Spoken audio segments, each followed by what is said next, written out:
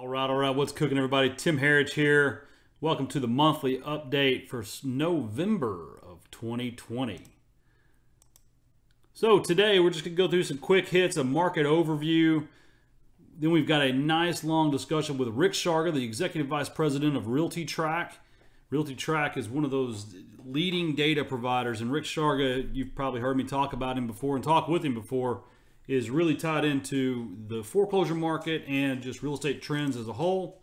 Then we'll have some Q&A. The Q&A will not be live, but we're going to ask you to please just ask comments in the questions area of either YouTube or Facebook, wherever you're watching this video, or on my blog, and we'll get those questions answered as they come in.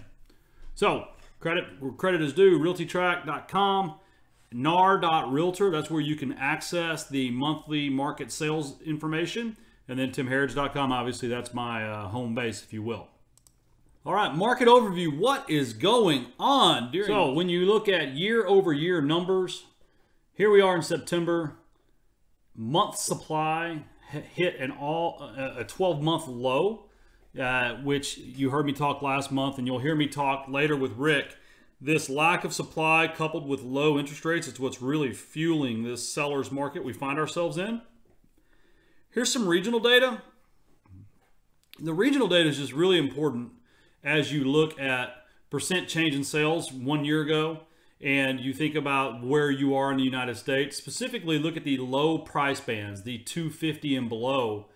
Really the Midwest has seen a healthy growth of percent sales in the 100 to 250, but when you look at the $0 to $100,000 market, it's basically, in essence, it's disappeared, and that's because prices are still going up, mainly driven by low interest rates and lack of supply. So we are solid in the seller's market, and I don't see it changing anytime soon.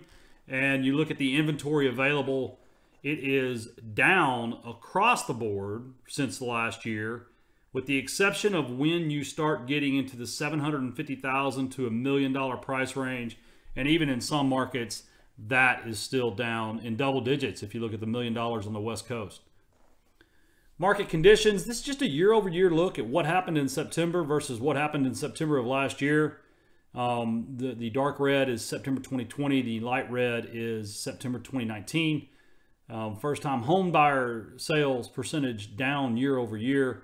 Sales to investors year-over-year down. Cash sales year-over-year up by 1%. Distressed sales year-over-year down by 1%. And days on the market down significantly, over 30%. So again, you start looking at sales by price range. You see that it is becoming increasingly difficult to find a home for less than $250,000. And the 250 to 500 price range is now making up 41% of all sales nationwide, followed by the 100 to 250. That affordable housing, a couple years ago, we probably wouldn't have said 250,000 was affordable, but that's affordable now. And when you look at replacement cost and cost of building materials, which Rick and I are going to talk a lot about later, you'll kind of understand a little bit more why. And then you look at the median home price of existing sales. It is up in September and continues to climb. We had the dip when little seasonality dip and then the COVID dip, but since then it has just constantly been going up. Year over year, total existing home sales percent change. Obviously, we had the dip in, it was still up in March, but then down significantly in April, really down in May, still down in June. Again, that's mainly May activity. But then up 8% in July, up 10% year over year in August, and then up a whopping almost 21% in September. And then when you look at the median price year over year, you see that even though activity was way down in May and June, the median price was still up. And then you see in July, the median price increase year over year got to 9%, and then 11%, and then a whopping 15%. So what we're seeing is inventory compression and interest rate compression, which is fueling price growth. And I feel like that's here to stay. But we're going to talk a lot about this with Rick Sharga coming up. Just a quick reminder, some of my platforms, besthomebuyers.com, a place that you can list your home buying business for free, and you can backlink to your website and really build your organic search engine optimization. REI Choice Insurance, we are the #1 real estate investor insurance company in the nation. We insure more than $150 million worth of real estate investment property nationwide among nearly 1,000 clients. If you have not checked us out, hop on over to reichoice.com, instantequity.com. It's where I sell all of my wholesale inventory. It's free to use. You can join our buyers list there, and you can post any properties that you would like to sell to an investor at a discount. And then InvestorWell, real estate investor funding made easy. It's the place where we connect you with the capital that I use for my business, and it's all online. It's simple to qualify, and fix and flip rates start around 8%, and long-term 30-year fixed financing, which is going to be key as we continue to build towards inflation events, is starting in the 4% range. So those are just some of my companies. If you like what I do, check them out. You support them, you support me. I keep doing these kind of things. Next, I'm going to be joined by Rick Sharga. Rick is the Executive Vice President of RealtyTrac. Many of you know him from his time consulting at CJ Patrick. He was also the Executive Vice President and Chief Marketing Officer at Auction.com and 10X. Rick is a very, very smart person. He is someone that I turn to when I have a question or when I want to cut through the noise of the market. So I'm happy to have Rick on. We're going to join Rick now. That's how you can connect with him. We'll provide these links again at the end of the show. But for now, let's join Rick. Hello, everyone. Tim Herriage here again with my good friend, Rick Sharga. Rick is the Executive Vice President of RealtyTrac. And don't tell him I said this, one of the smartest guys I know. He is someone I've always enjoyed hearing speak at conferences, and he takes an interesting approach to market conditions and problems that I always find to be rather accurate. So we'll see what he has for us today. I've asked him to come on, talk to us about the coming foreclosure wave that will rival the zombie foreclosures that we've still never seen, and the housing markets, low interest rates, housing policy, etc. So Rick, welcome. Nice to be here, Tim. Always good to talk to you. And compare barbecue notes, if nothing else. Well, we're not talking football because you're an Eagles fan and I'm a Cowboys fan, and there's no football in the NFC East this year. Is there an NFC East this year? There is, and I think they should all have to stop using their nicknames just like Washington did. Like they should all have to call themselves the Dallas football team, the Philadelphia football team, the New York football team, and the Washington football team. And they should not be able to use their nicknames until they actually earn it again. I could not agree with you more. Well, man, I've been reading some articles you've been sharing on Twitter. And so if you're on this call and you're listening, look Rick Sharga up on Twitter. I'll put it on the screen here in just a minute. He shares a lot of good housing data and research and articles that are a lot from Housing Wire, a lot from the stuff that they do at RealtyTrac. And I like it because it's typically data-driven and insightful versus a knee-jerk kind of prediction, which there's way too much of going on right now. Yeah. Rick, let's start with foreclosures.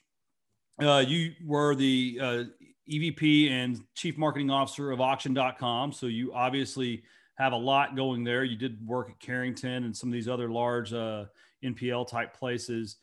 Why don't you just talk a little bit about the current delinquency rates you're seeing, what you're hearing is going to happen, and kind of what you're thinking the foreclosure market will look like in the coming 3, 6, 9, 12 months. So how many days do we have to record this? Cliff notes. They can find you on Twitter to learn the rest. There we go. So just to put it in perspective, historically, about 1% of loans in any given year are in some stage of foreclosure. Excuse me, about 4% of loans are in some stage of delinquency, but not in foreclosure. During the Great Recession, we had 4 times more loans in foreclosure, about 4%, and we had about 12% of loans that were delinquent.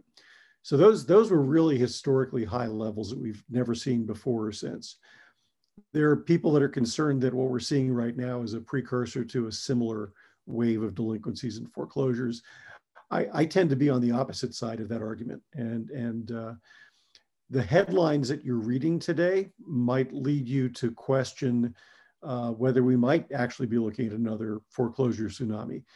We're looking at serious delinquency rates for loans that are the highest they've been since 2009, 2010, back during the teeth of the Great Recession.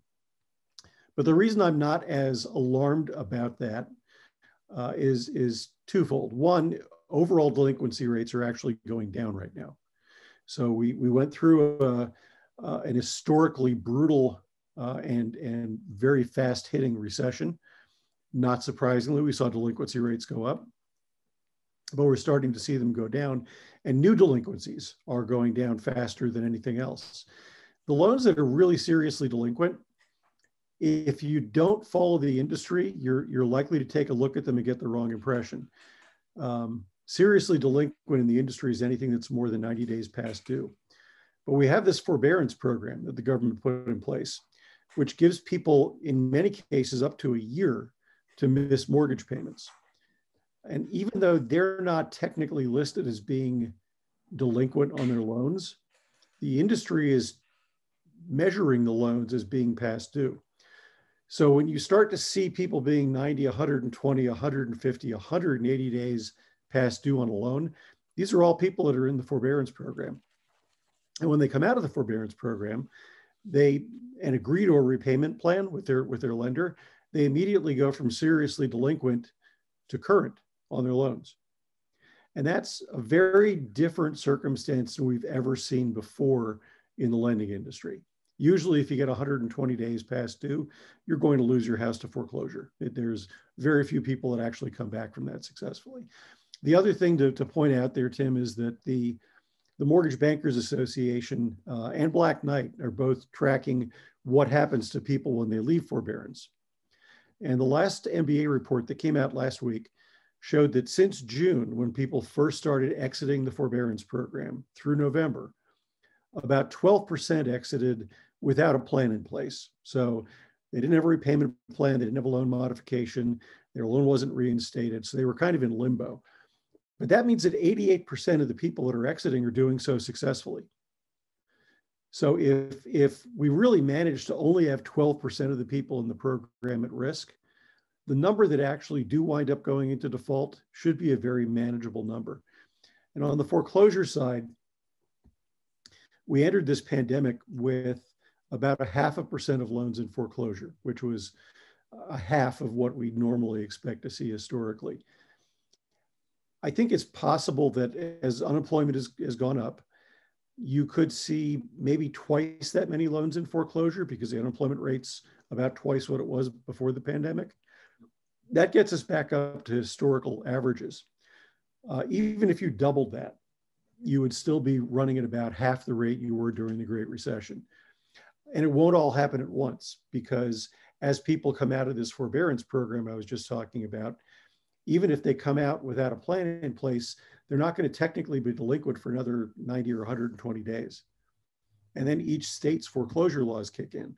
So if you happen to get a notice of default in Texas, you're probably going to be cleared out in the next 6 to 9 months and through a foreclosure. If it's in New York, it could be 3 or 4 years. Right. So we'll see things happen at different rates across the country, but I think it's inevitable. We'll see more defaults, we'll see more foreclosures, but I don't think it's going to be anything like what we saw back in 2008 to 2011. Now I'll talk a little bit about supply and demand in a minute, but I just want to kind of go back over some stuff. So you said this, the interesting thing is the forbearances are included in a lot of the industry delinquency stats, but like you said, they're not really delinquent. Right. The borrowers have been excused from making payments as long as they're in an agreement like that with their mortgage servicer. The CARES Act stipulates that those borrowers' credit can't be pinged or can't be dinged because they're taking advantage of the program, but the industry still keeping track of who's making payments on which loans. So when you see these huge delinquency numbers being bandied about, 100% of the loans that are in that forbearance program that haven't made a payment in all those months are included in those numbers. And that's why the numbers, I believe, are artificially inflated. because they're as people are exiting the program, they're reinstating their loans. 20% of the people that are in the program have never missed a payment, even though they haven't had to make a payment. So the performance of the people in that program is stronger than you would expect. And the program is doing exactly what it was designed to do. It's giving people who either are in financial distress or who are afraid their finances might go sideways because of COVID, the opportunity to avoid an unnecessary default. Yeah. And, like you said, I mean, 0.5% just isn't anything near what we saw. And I would imagine that right now, anyone that is in forbearance, I mean, almost everybody has enough equity in their house where now they could actually sell if they did come off forbearance without a payment plan and the lender got aggressive. I mean, is that what you're seeing? You're spot on. See, this is why I like talking to you, because you understand this stuff and you feed me questions that I know the answer to. Well, I sell a lot of houses, and when I sell them, and I've been telling people this for the last 2 or 3, maybe 4 years, I'm not seeing, cowboy mortgages. I'm not seeing ninja loans. I'm not seeing down payment assistance where they're handing someone the 3% so they can give it to the bank. I'm seeing 5%, 10%, 20% down. And so you just do the reverse math, right? Before, with 100% financing, market takes a dip when people didn't even have enough money to buy it. It makes a lot of sense that if they have to sell, they can't. But now I don't know if there's a house I've sold in the last almost decade now that they wouldn't have enough equity to sell it. They may not make a bunch of money out of it, but at least avoid a foreclosure. Yeah, huge difference this time around. And you hit it right on the head, Tim. There's a record level of homeowner equity right now. The last report I saw was about 2 months ago, and it was $6.5 trillion in equity. And I'm sure that number has gone up because home prices continue to go up. Adam Data, who's RealtyTrac's parent company, just put out a report. I was digging through the data. 70% of homeowners have more than 20% equity in their homes. So this is not this weird scenario we had last time where you have some people with a lot of equity and most people with no equity. 70% have at least 20% equity. Black Knight took a look at the people in forbearance, even the people that have stopped paying their mortgages. 90% of them had more than 10% equity. So there is a small group of people who might be affected by the pandemic recession. I look at FHA borrowers over the last maybe 2, 3, 4 years. So these are people that probably took out a loan with a 3.5% down payment and may not have had the home long enough to really build up an equity cushion that would give them a comfortable escape if they had to sell the house. But I believe the same thing you do. I believe one of the big differences this time is that the majority of people who find themselves in distress have the opportunity to sell the house off in order to avoid a foreclosure. That was not the case 10 years ago. Right now, we have more demand than we have supply available. That's being driven by historically low interest rates. It's being driven by demographics. Millennials are the biggest group of millennials are now approaching that age for first-time homebuyer, that first-time homebuyer time. So between demographics, lower interest rates, and the fact that we're now seeing an acceleration of people moving out of renting in the city into owning a home in the suburbs because of the pandemic, all those things factor into demand. The market has not been building enough to accommodate that demand. We've been short, depending on whose numbers you believe, by anywhere from 300 to 400,000 units a year. So there's ready demand, historically low interest rates, and people with equity. And to me, that's a combination that says anybody with 20% equity who loses a house to foreclosure is doing something wrong. Right. So you may, and I want to be clear to anyone. You may have people go into default, but they don't have to lose their home to foreclosure. Right. And I want to be clear to anyone listening. Right now, we're speaking primarily and almost solely on single family. And I will touch a little on multifamily and commercial in a minute. But so I was looking at the NAR data. I told you I was trying to do some of this data myself the last couple of months. And when you look at the price bands of homes and the percent of sales, the FHA price band, the sub 400,000, is virtually gone in America, Yeah. right? Yep. And when you look at the month's demand in the attrition rate in those markets, it's something we've never seen before. I mean, in Dallas Fort Worth, homes below $200,000, there's less than a 1 month supply of those. So Yeah. like you said 70% have 20% equity, right? So even if they took a 10% dip in prices, right, which we didn't even really see that in most markets in the Great Recession, even if you took a 10% immediate hit and they had to pay 8% in closing costs with realtors and title fees, they've still got 2% to play with. Yeah. So And prices continue to go up. So the reality is, in almost every market in the country, if you put a property up online or up for sale and price it accurately, you're going to wind up with multiple bids. So very, very unlikely you're going to see a lot of discounting. People ask about short sales, which you didn't, but comes up in conversation a lot. I really don't see a boom in short sales anytime soon, simply because that's strictly a negative equity position. And why on earth would a bank approve a short sale at this point, knowing that there's going to be multiple bidders on a property? So it's the market dynamics really weigh against a huge wave of foreclosure activity, right, and certainly weigh against foreclosures being prevalent enough to cause another drop off in pricing.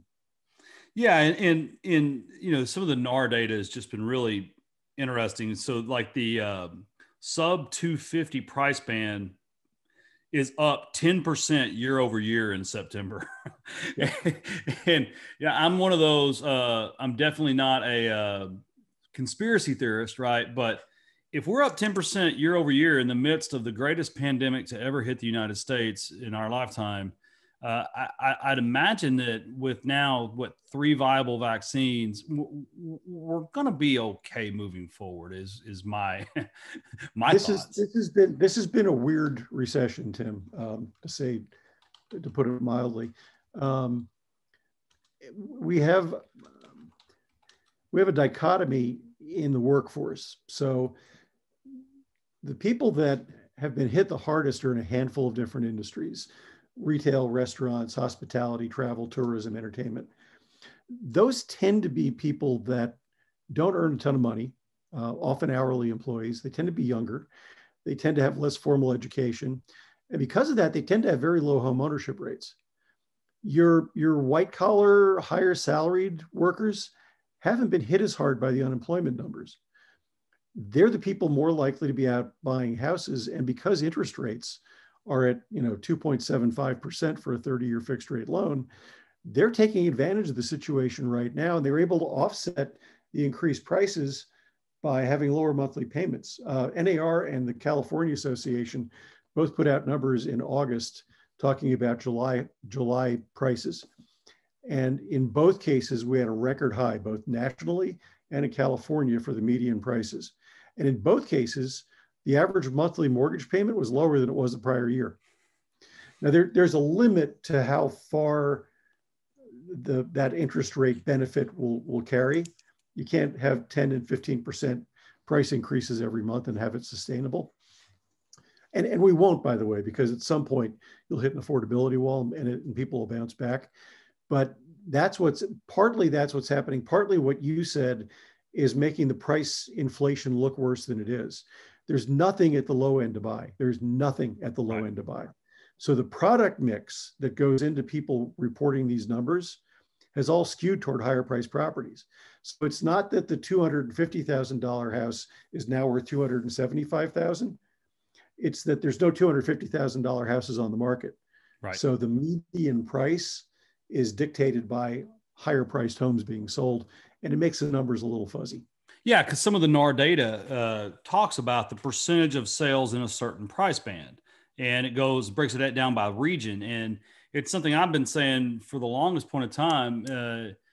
The dynamics of the economy and wages and personal wealth in this country has made it where the people that own a $250,000 house in Garland, Texas, my backyard, they can't sell because unless they're downsizing or moving out of town, because they can't buy a nicer home for less than 250,000. They can't buy a smaller home for less than 250,000. So it's one of those. It's almost like the middle class has been significantly suppressed by the dynamics in this inventory shortage, in my opinion. The lower middle class, the upper middle class. I think you're right. There's at the entry level of the market, almost no inventory available. Fannie Mae says on average cost of builder $80,000 before they break ground on a new house. California, that's $100,000.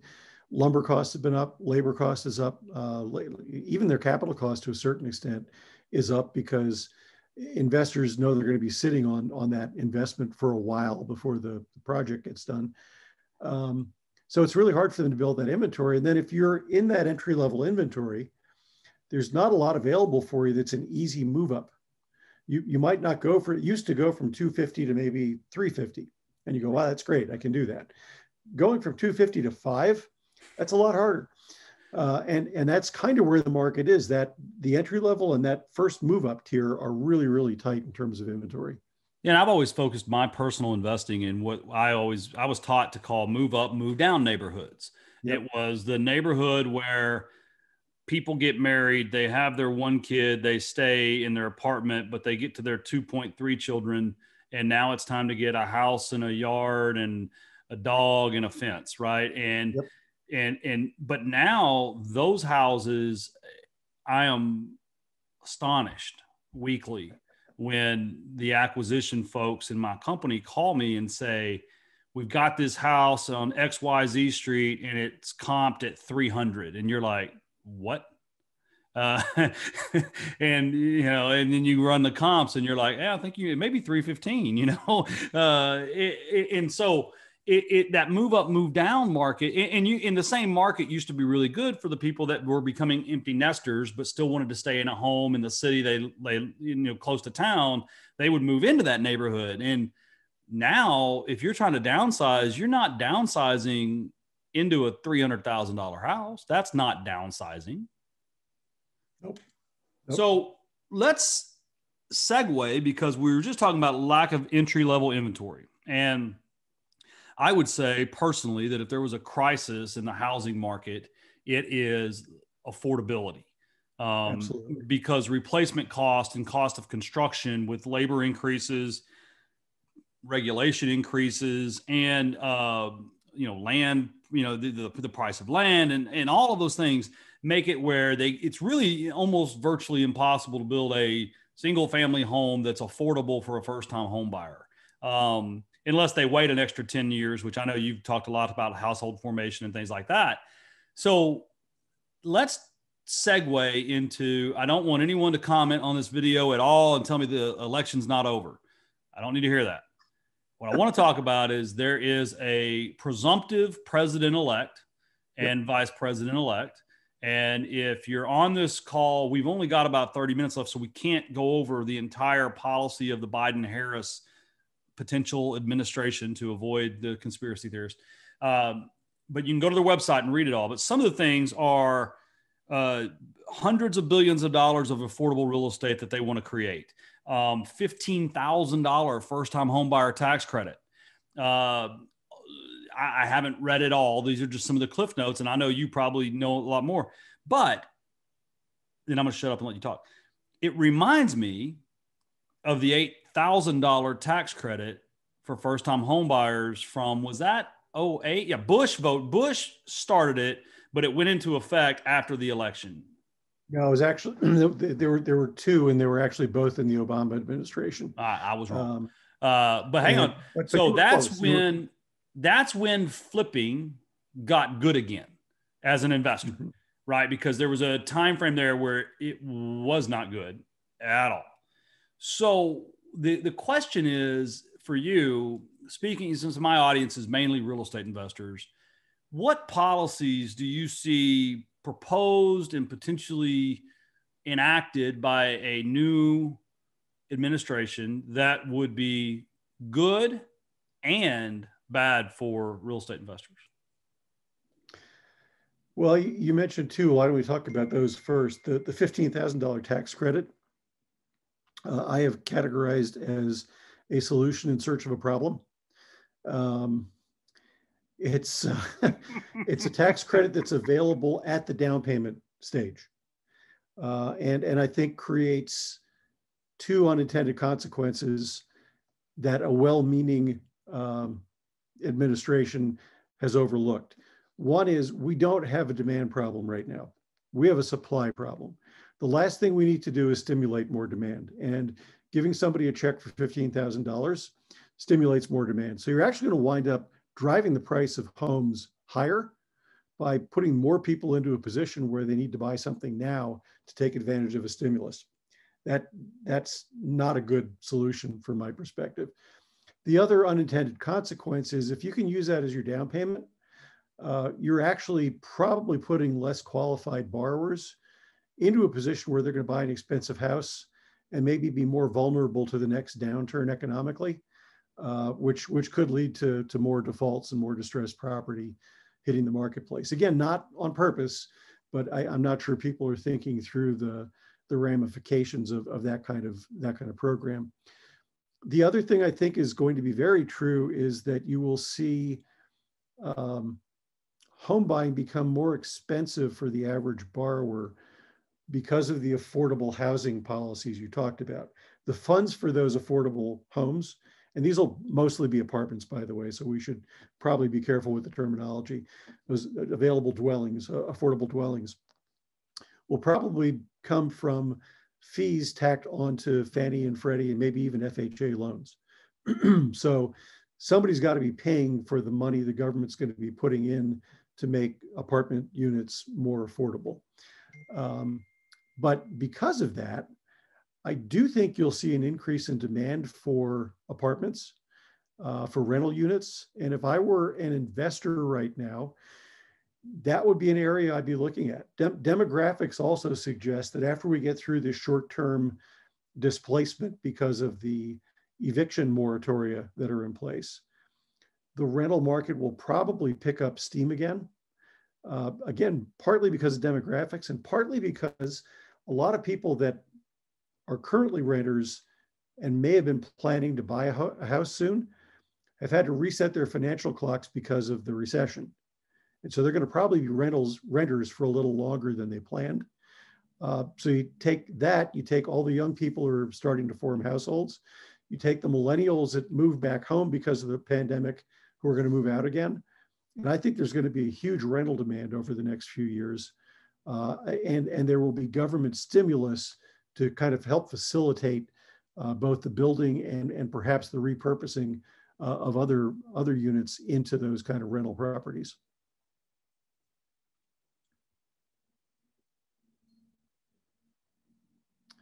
I can't hear you, Tim. There. I've got on my screen joebiden.com. Can you see it, Rick? Yep. All right. So I'm not making this up. You can go to joebiden.com/housing and look at it. I noticed several of these are modeled after California laws and rules. And, if there was a better housing market to model it after, why not make the entire United States like California housing? But anyway, I won't go there. Let's just, any of these you want to tackle for the listener. We're protecting homeowners and renters from abusive lenders like the California Homeowner Bill of Rights. 15, 30, 45 seconds on that? No? I know you weren't prepared for this.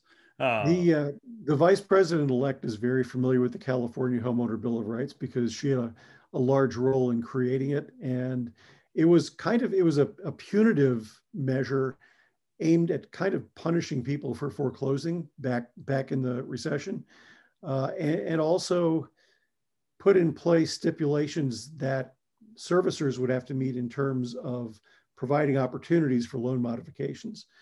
None of those were necessarily a bad thing in and of themselves, But the bottom line here is that there are a lot of protections already in place, and very few people, relatively speaking, are being evicted from their homes or their apartments, even before these eviction moratoria came into place. I do think you will see, especially since the COVID infection rate has started to skyrocket again, I think you're going to see things like foreclosure moratoria and eviction moratoria extended because of the health crisis. And that could last through the first half of next year. Would not be a big surprise to me to see that. So the next section is talking about protecting tenants from eviction. And it says Biden will also encourage localities to create eviction diversion programs, including mediation, payment plans, and financial literacy education programs. So I hope the plan doesn't look like California's, because what it allows the landlord to do is not to push to collect rent right now, but afterwards, maybe take the tenant to court to see what they can collect from the tenant after the fact, which means they'll basically be on the hook for court costs and still not be able to collect anything. I think all of these programs are missing a key component, which, by the way, I wouldn't be surprised if we saw something come out of Biden's administration. These protect the tenants, but they do nothing to protect the landlords. And I think some people have the wrong impression about landlords. The majority of landlords are not huge multinational corporations or huge institutional investment companies. Most of them are mom and pops who own 5 to 10 units. They don't have the financial wherewithal to get through this. So there's two things that well, 85% still own less than two or less. My point is it's a mom and pop right investment group. They don't have the finances to weather this kind of storm. So we either need something that provides those landlords a backstop, or we need another stimulus program, because what was amazing to me and continues to be amazing is how many tenants continued to pay their rent through the recession, through the pandemic, and even after the first stimulus program was gone. We're only off nationally, by whatever numbers I can find, by about 2% year over year, which is just mind-boggling. So my belief is that if we saw a second stimulus program go out to affected workers, that would effectively backstop the landlords, because people are using that money to pay their rent. Yeah, I mean, I've been fortunate. I'm still at 100% payment rate throughout the pandemic. Almost 50% of my leases have actually renewed during the pandemic. And what I believe, not to toot my own horn, but I believe that I provide quality housing. I believe that, I mean, my wife and I take pride in making sure that these houses are very well taken care of and updated. And so I think now more than ever, I was quoted in DS News magazine about this a couple months ago. Now more than ever, people really value where they live and having a nice, clean, safe place to stay when they're told to. Absolutely true. Absolutely true. So there's a lot on here about discriminatory practices and redlining. I don't want to get too in the weeds on that. I mean, obviously our country has a deep and it's a big issue and has been in the past.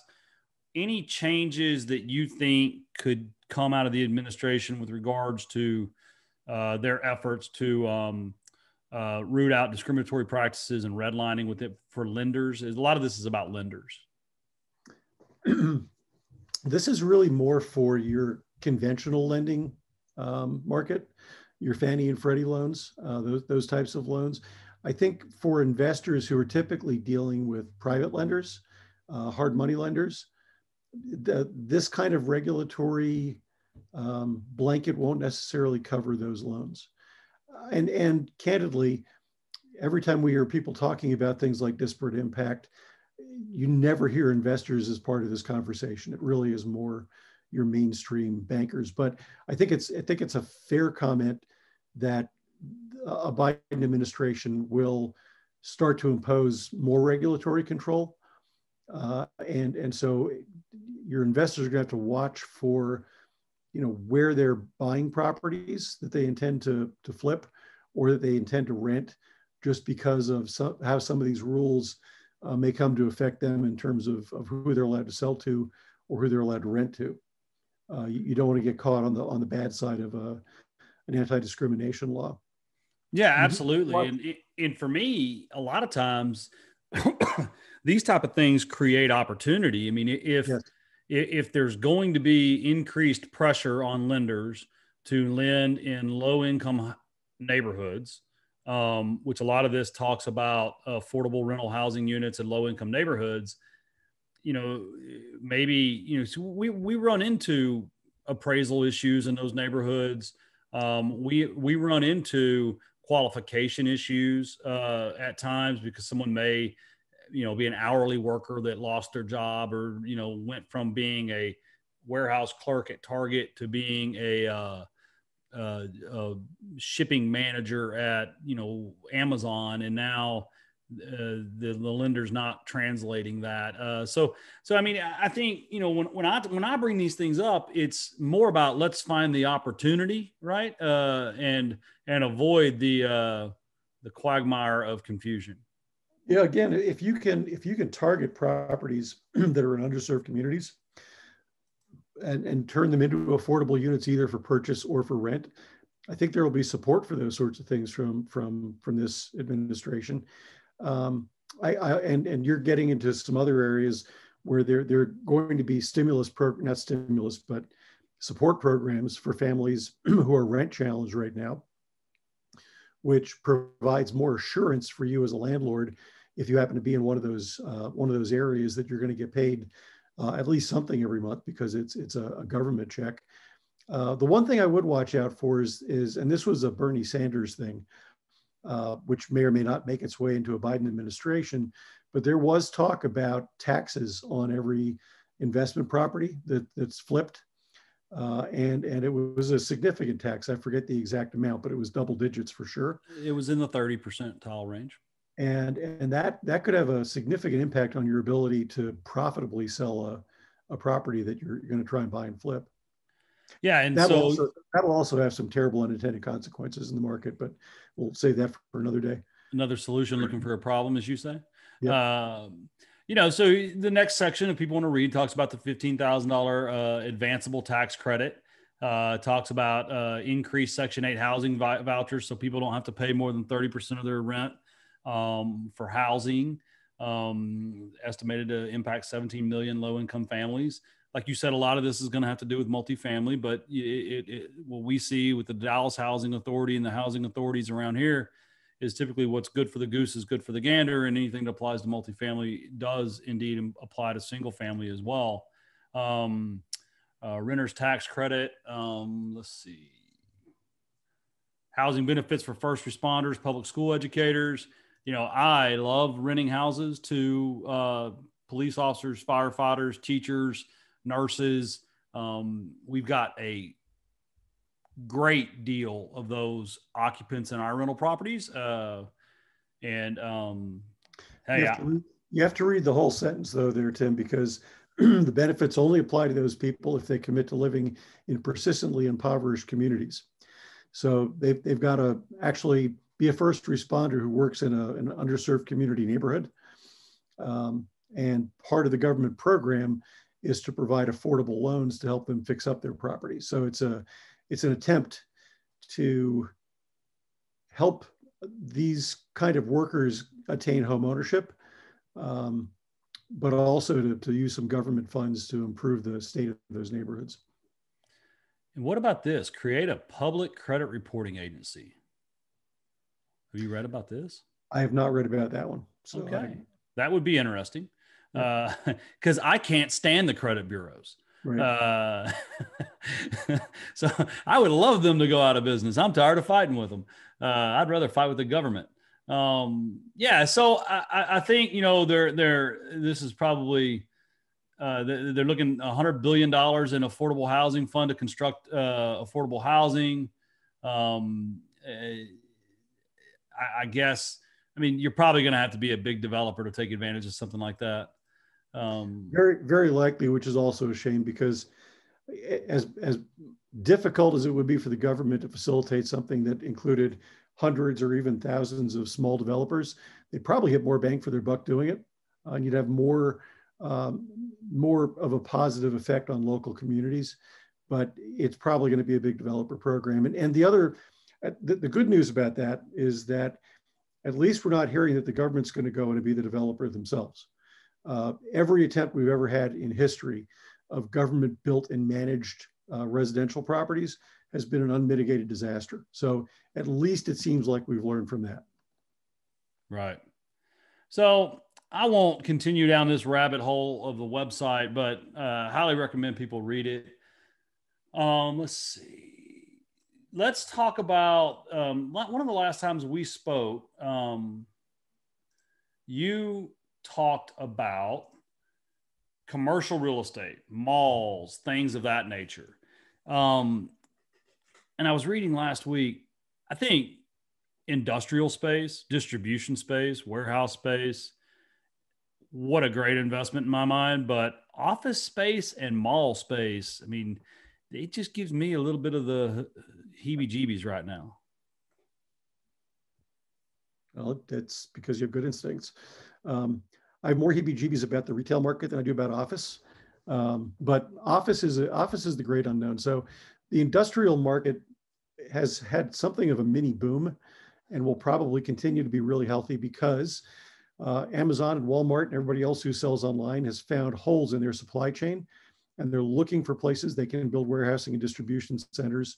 Or in Amazon's case, they're going out and buying former JCPenney stores and converting them from storefronts into distribution hubs because they want to get closer and closer to that end customer. We also, because more people are working from home, have an increased need for cloud computing. So you're seeing a lot of industrial centers converted to cloud computing facilities. So industrial is doing really well. We talked a little bit about the apartment sector, and I think there will be some short-term pain followed by long-term growth once we get through this whole how do we deal with temporary eviction bans and getting people to pay rent and all that stuff. But I think short-term pain followed by long-term progress. The two areas I'm most concerned with, candidly, are retail and hotel. The hotel industry, I believe, is running at about 39% occupancy right now, which is off, if I'm not mistaken, by 50 points from a year ago. It's just a mind-numbingly huge drop. And as the virus spikes again, you're probably going to have people reluctant to travel. So it's just going to take a while before that sector bounces back. I can tell you from my days at auction.com that we sold a ton of limited service hotels, your Marriott Courtyards and your Hilton Garden Inns, to small investors who just, again, don't have the capital resources to get through an extended recessionary period. So I do expect some problems there. Retail was already struggling before the pandemic. We've seen household names like Brooks Brothers and Black and White and Pier 1 and Gold's Gym and 24-Hour Fitness declare bankruptcy this year. Lots and lots of space opening up. And I think suburban malls, particularly in areas with limited population growth, are suffering the most. There's an opportunity to repurpose a lot of these places, but it takes time, money, and in a lot of cases, zoning variances to get through local regulatory issues. So I think as much as we've seen on the commercial side, retail operations being sort of salvaged by creative reuse, turning them into entertainment and lodging and business offices in addition to retail, there's only so much capacity to be able to do that. So I do think retail is going to suffer, and I think small retail will suffer. There are just a lot of small businesses that aren't going to be able to get through another shutdown, or weren't able to get through the last shutdown. So you're going to have a lot of those kind of facilities pop up. We are seeing a little bit of an increase at RealtyTrac in the number of commercial properties coming through for foreclosure. The office space is kind of a mixed bag. Two things. One, you could have more people working from home permanently, or at least working from home more of the time on a permanent basis. So you're going to have less need for office space in terms of the number of workers, but you are going to have a requirement for more space per worker. It turns out that during a pandemic, having everybody sit mashed up next to each other at a long table probably isn't the safest way to do things.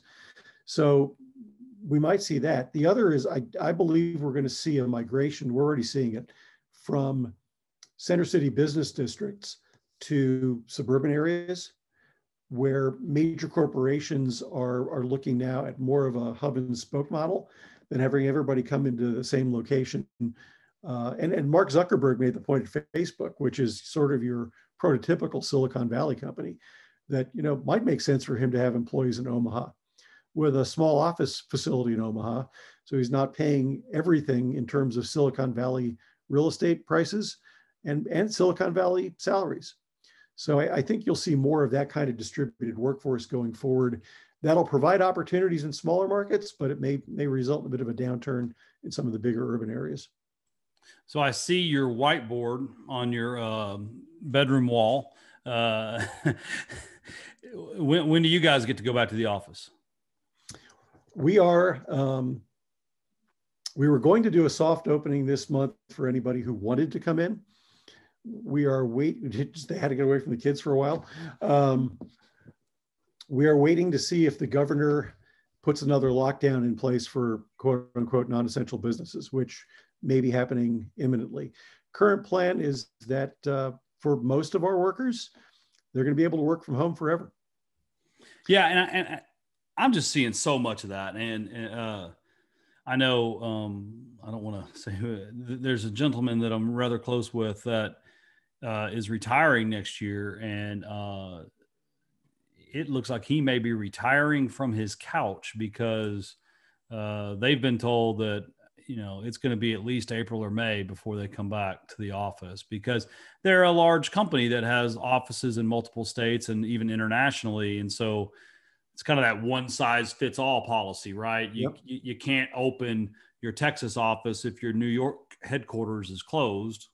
So, how do you work that? So it's interesting. You said, I think you'll see a lot of people that are told you can stay home if you want to, which how awesome is that with regards to, we were already approaching a very mobile workforce, but now if you can live, in the middle of West Texas and work for RealtyTrac, I mean, that's a little bit better, I think. Well, I think the big problem that companies had prior to this was they didn't trust their employees to be as productive at home as they were in a more controlled environment. When the issue was forced on everybody, you actually found out if your employees could be productive. And in our case, apparently the productivity went up.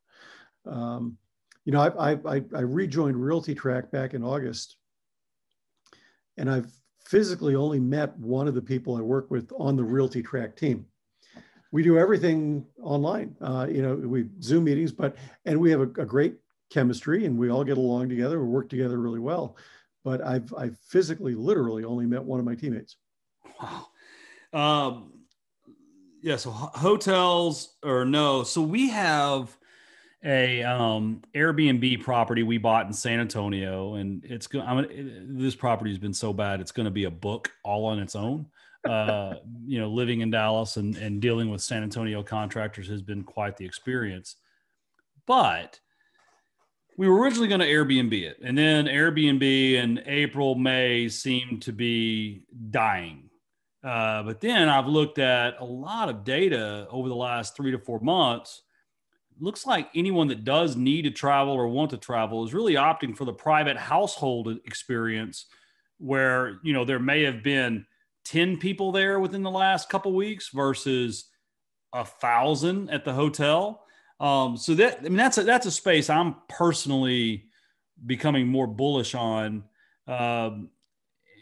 Any thoughts on Airbnb from your chair? This is one of the areas I think I guessed wrong on, and I'm man enough to admit it. I actually believed when people started traveling again, they would have more faith in a Hyatt or a Marriott or a Hilton to have kind of professional cleaning standards in place and be more sanitary than somebody you don't know who's renting out a house. And who knows if they're even local, if even they know who's cleaning the property. But one of the things I hadn't counted on was people are traveling more, but they're traveling shorter distances. They're looking for kind of staycations almost. Right. So Airbnb properties happen to be located in a lot of those areas where people are going. And it's just been really convenient for those travelers to go there. And I think you're right. I think the psychology has been, there may have been 5 to 10 people here last week, but there weren't 500 to 1,000. So the odds are I'm better able to do well in this environment than in a bigger environment. So I think we've seen the Airbnb market turn around from what looked like it was going to be devastating. Yeah, it's been interesting for me because when I travel down to San Antonio, it's just so much easier to stay in an Airbnb and, get in the depth of the pandemic, I'd have my bottle of Lysol and I'd go in and spray down everything I had to touch. And, but you only had to do it once, right? You didn't have to then go down through the lobby and stand in an elevator with a mask with someone and all the intricacies that go into, and even I used to love staying at hotels that had a bar, right? The day's over, go down to the bar, watch some TV, strike up a conversation. Well, now I have zero interest in doing that with people that have been traveling. Right. So that now it's like, well, I would rather pick up a 12 pack and go and put it in an empty refrigerator and I guess talk to myself. It's much more entertaining than you can always Zoom me in and we'll have a virtual bar conversation and we'll complain about football. Absolutely. Well, Rick, there's no football season this year. There is no football season. We're ending the end of our time. I'll just say personally what I think, and then I'd love to hear your kind of summation. I feel like the recession came and went. I feel like this housing crash, they talk about periods of housing growth. And I just feel like this was that our horrible April and May was the housing crash or recession that we've been waiting for. And so I feel like personally, with low interest rates, a affordable housing oriented administration and all the equity, and I agree with you. I just don't think we're going to have much foreclosure activity at all. I mean, definitely not above. I can't see it getting back above 2% for anything, just because, like you said, the equity people have in their houses. And if they're not making money, we tell them they don't have to pay their mortgage and we give them free money and unemployment. So, and their stocks are going way up if they have, tech stocks or anything. So I don't know. I mean, I feel like we're in a position akin to 09 and 10, where we're about to see another 5 to 7 year runway. Maybe. And I even think this is like the dot bomb, right? That messed up the housing market a little, but then we had that, massive runaway train to 08 and 09. And I'm not trying to be an alarmist and say 7 years from now, we're going to have an 07, but it's just going to be, or 27. But I got to tell you, man, I'm 42 and 50 is looking like a really good time to retire from housing. It's hard to predict another boom because we really haven't had much of a bust. We had March and April that were weak. May wasn't very, very much either. And I actually did a webinar with somebody who at that point was predicting home sales would be off by 50% at the end of the year. And I swallowed hard and I didn't agree with him at the time. I certainly don't now. We've actually passed 2019 in terms of year-to-date sales. I think a lot depends on how soon we get the virus more or less under control and what the economy does in terms of coming back. We had a 32% drop quarter over quarter in GDP. Then we had a 33% increase. That sounds like we're back to normal, but we're not because you had to claw your way back up. And now the growth rate has slowed down pretty significantly. We're still growing, but much more slowly. So do we come out of this with, unemployment being at 7% instead of 3.5%? Is it all among renters? Or, do we start seeing those layoffs at Boeing start to have an effect on homeowners? So there's a lot of variables, but what I don't see is a housing crash. And what I don't see is a foreclosure tsunami. A wave, sure. Over the next couple of years, we'll see more defaults than we would have seen otherwise. But everything else points to a strong housing market for the next few years at least. Well, I personally think we're in a period of fake money, fake economy, fake stocks, fake everything. So everybody gets a house, everybody gets a loan, everybody gets a paycheck, and we'll figure it out in a couple of years. The ultimate example of fake it till you make it. Rick, thank you for your time today. RealtyTrac, how do people connect with you? Well, we do have a blog at RealtyTrac where I appear somewhat regularly. We're doing a free webinar actually on December 9th. You can find information about that at the RealtyTrac blog. I'll be talking about our outlook for 2021 with my friend and yours, Darren Blomquist. There you go. From auction.com. And but they can also follow me on Twitter at Rick Sharga, or find me on LinkedIn and connect with me there. Excellent, man. Well, continued success and health to you and your family. I hope we beat you in the race to the bottom of the NFC East and get a better draft pick than you. Always good talking to you, Tim. Take care. Too, Rick. Thank you. All right, folks. Again, that was Rick Sharga, Executive Vice President of RealtyTrac. There's his contact information. There's how you can connect with him. Follow him on Twitter. Find him on LinkedIn. Subscribe to the RealtyTrac blog. And he always shares good information that is seen through the lens of the real estate professional and real estate investor. And you always want to be the first to know what he has to share. So thank you again for your time. Like I said earlier, please go ahead and ask questions in the comment section of this video. You're finding this video on Facebook and on YouTube and on my blog. And if you're listening to it on my podcast, Business and Barbecue Podcast, you can just go down to the show notes and you can click on any of these links, look at the video there and ask questions, and I will answer them. My audience will answer them, and I'll be asking Rick to pop in and answer them as well. So that's it for me this month. I hope you're staying safe and staying well. Use common sense, wash your hands, wear a mask when you're in a crowded place, respect other people's point of views, and stay focused on what it is you want to be successful. So that's it, folks. Until next time, keep cooking.